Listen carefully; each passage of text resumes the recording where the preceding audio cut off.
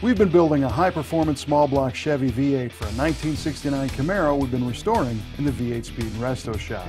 We've installed a remachined crankshaft and bottom end, added a comp hydraulic roller cam and roller rockers, and assembled the long block. It just came out of the paint booth, and now we're adding the finishing touches. First thing we did is install the timing cover. Again, we continued with our Felpro gaskets and used aviation Permatex to seal it. Once the timing cover is installed, the next step is the water pump, using the same procedures with the gasket and the sealer and the ARP hardware. After that, we installed the Harmonic Balancer with a installer tool, which is basically a reverse puller. It threads into the crankshaft, has a bearing and a nut that you use to push the balancer on. Sometimes it's beneficial to heat the balancer because the press fit can be very tight. If you have an issue, we've tossed them in the oven about 200 degrees, which is no hotter than we get normal operation, and it makes the process much easier. After that, we flip the motor over so we can install the oil pump and the oil pan. With a small block Chevy, the oil pump pickup is press fit. There's no fasteners, which means you're free to put it wherever you want. But that's where this gets important, is you want to make sure you put it in the right spot so the engine doesn't starve for oil.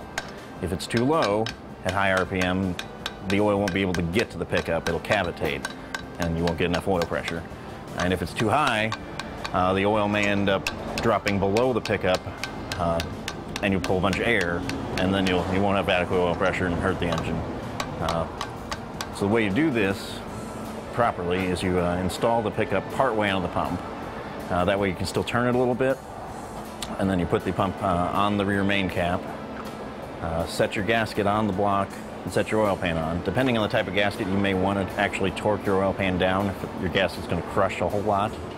In this case, the Felpro gasket is steel core, so it doesn't crush a whole lot.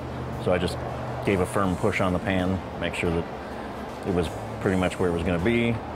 And we did all this with that modeling clay that we used between the pickup and the pan. That way you can have some sort of compressible medium that you can measure and see where you're at. Most engines have a spec. In a lot of cases, around 3/8 to half an inch is usually pretty good. If you're running an aftermarket pan, they'll often have a spec provided. And lastly, if you don't have a spec, most of the time the pickup should be basically parallel with the pan. So if you take a visual cue of where you should be. Once you're determined that your pickup's where it should be, you can go ahead and press it the rest of the way in. And it's always a good idea on a small block Chevy or similar design to weld the pickup to the pump so it can't twist or come loose, because then you'll have oil problems at that point. So I went ahead and had Adam put a couple tack welds on it to make sure it never comes out.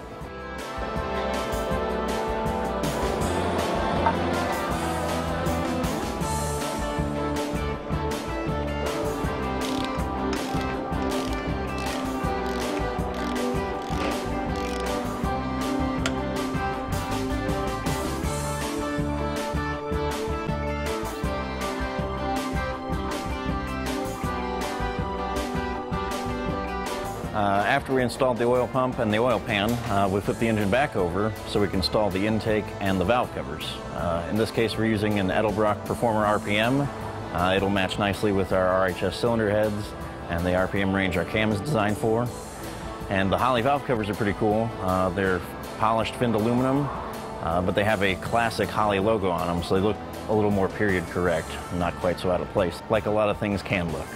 The other thing we like about these valve covers is the design is very similar to what would have came on a 1969 Z28 302 that you could have ordered in a 69 Camaro.